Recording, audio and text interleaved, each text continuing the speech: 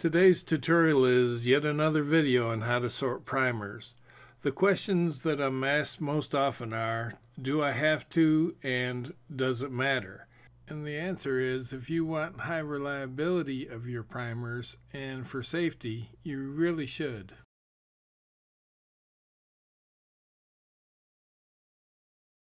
This video deals with small primers versus the large primers. The small primers are more difficult since the external dimensions are virtually all the same, meaning the cup height and outside diameter. The four different types for small primers are pistol, rifle, magnum, and the military primers, such as those for the popular AR-15.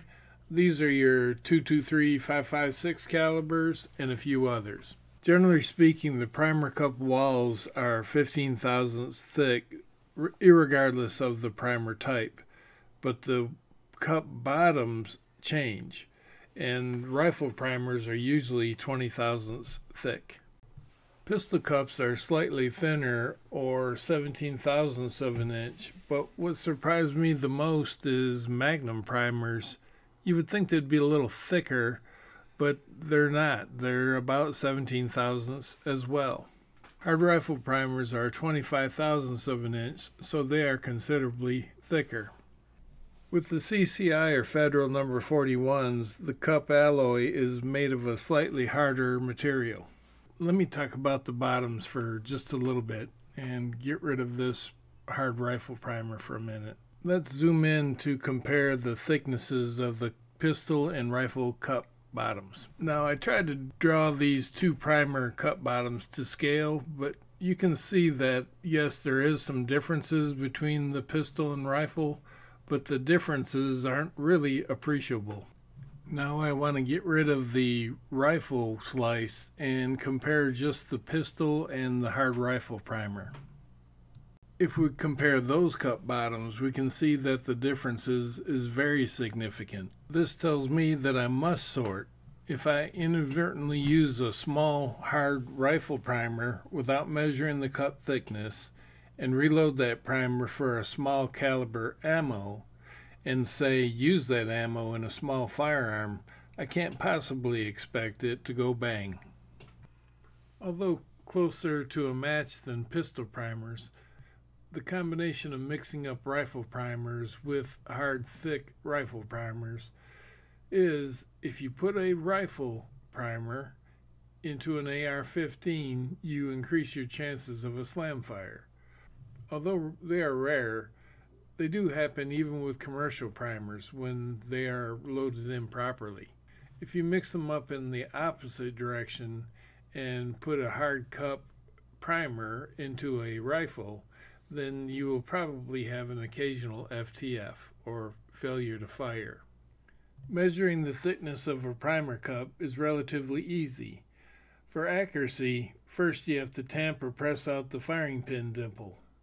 One method is to obtain a small magnet along with the appropriate size screw or steel nail. Some other methods involve this set of dies from a company called NOE. It's a standard punch and die set that you should consider buying. Details below. You take the punch and hold it in a set of digital calipers and measure the cup that way. Taking this same idea a step further, if you have access to a 3D printer, you can print or purchase this little gem. It holds the same punch in place, enabling you to measure the bottoms without any fuss. So when you're sorting by primer cup thickness, you'll really only have three different bins. The thin cups should be used for your pistol and magnum primers, 17 thousandths. The mid-range 20 thousandths should be destined for your rifle primers, and the thick 25 thousandths cup should be destined for your 223/5.56 ammo and your 300 blackout. Those likely to be in, say, your AR-15s with your free-floating firing pins. This is no different than using the appropriate size commercial primers when reloading ammo. Now, my research has revealed a primer cup thickness of 0.22 or 0.23.